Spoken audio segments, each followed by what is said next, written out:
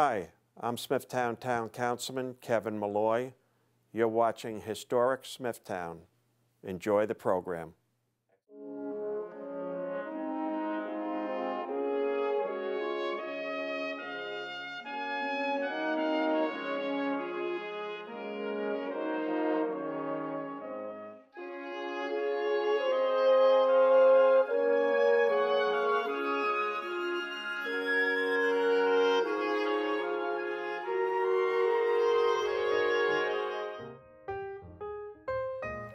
Hi, welcome to Historic Smithtown. I'm Patrick Google, an intern from Smithtown Government Television.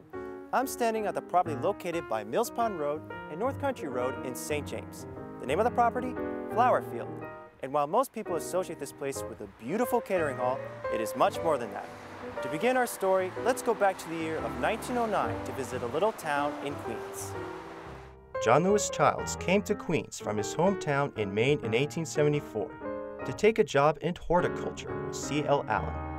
Over the next few years, he began renting, then buying land in East Hinsdale, Queens, near other nurseries. He formed his own bulb and seed company in 1875 and began acquiring land around the post office and train station, renaming the area Floral Park. In 1899, the County of Nassau was formed with Floral Park becoming a part of it, formally incorporating as the village of Floral Park on October 15, 1908. In 1909, he bought 1,000 acres of property in St. James to expand America's first seed catalog business. He named this property Flowerfield. During the height of its popularity, Childs' operations rivaled that of W. Atlee Burpee, with a worldwide circulation of over 500,000 and up to 8,000 orders a day. In 1910, the Long Island Railroad built a station on the property so Childs could transport his plants to outside markets, and as a way for people in New York City to come out to Flowerfield for the day to purchase their flowers and bulbs. Railroad service lasted until the 1940s, and the station was raised in 1959. After Childs' death in 1921, his wife, Caroline Goldsmith Childs, took over the business and continued to operate it until the Great Depression, where she sold the catalog seed business to the Bromfield Seed Company. In the mid-1930s, Childs sold 400 acres to Ward Melville, who in the early 1950s donated the entire tract of land with cash to the state of New York for the construction of Stony Brook University.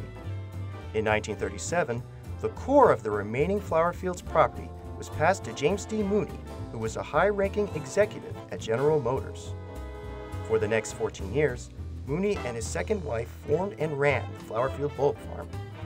In 1951, Mooney sold 500 acres of the Flowerfield Bulb Farm to the Gyrodon Corporation of America, which was founded by Mr. Peter J. Papadakis, a longtime resident of St. James.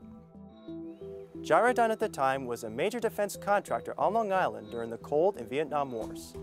They specialized in the design, testing, production, and development of coaxial helicopters, primarily for the U.S. Navy and Marine Corps.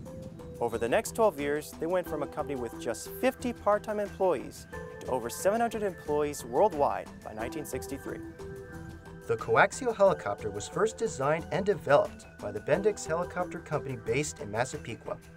Upon filing for bankruptcy, Mr. Papadakis bought the company and continued the coaxial helicopter's production.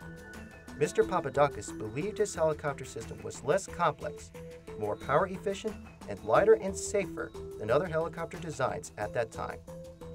Between 1949 and 1951, the Air Force test flew the 2B model and were impressed enough to fund further development. The next project design was the Gyrodon 2C, which was a 6-seater, making it the largest helicopter ever built on Long Island.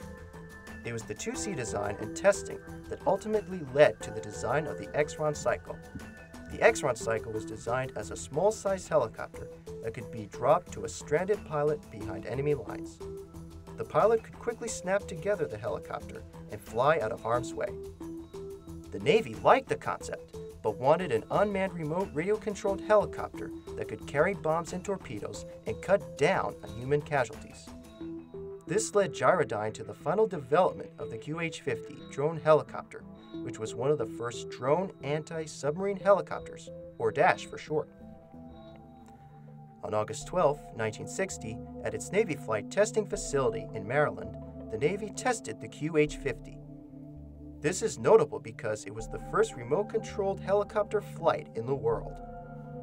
The success of this design led the U.S. Navy to contract for the production of 750 between 1960 and 1968.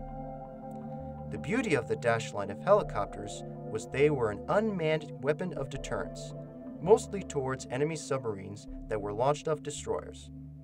The U.S. Navy deployed the system in destroyers around the world, with the system seeing service during the conflict in Southeast Asia.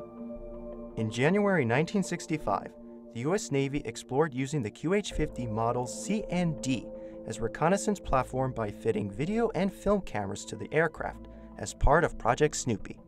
A telemetry system to allow remote operators to monitor their actions and a transponder to track location were also installed.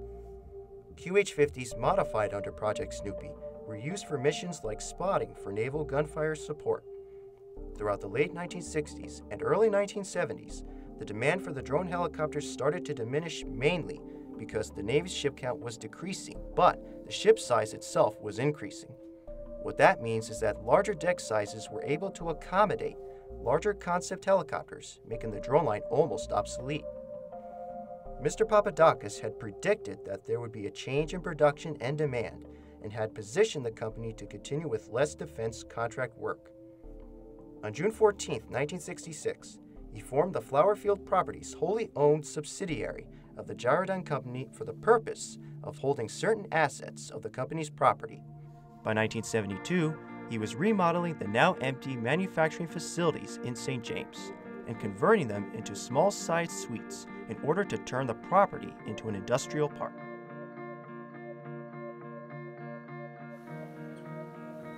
Today, Gyrodyne and its subsidiaries concentrate on their efforts for the operation and development of its real estate holdings in St. James. 5 former Gyrodyne buildings have over 130,000 square feet of rentable space. This industrial and commercial space is leased to about 50 tenants for office, manufacturing, engineering, and warehouse use. The Flowerfield site as it existed under Mooney and Gyrodyne's ownership was split in half by the Port Jefferson line of the Long Island Railroad.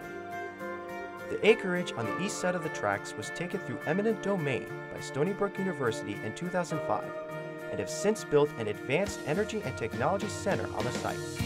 The west side of the property was where Mr. Papadakis hosted catered events and retreats for high-ranking military officials.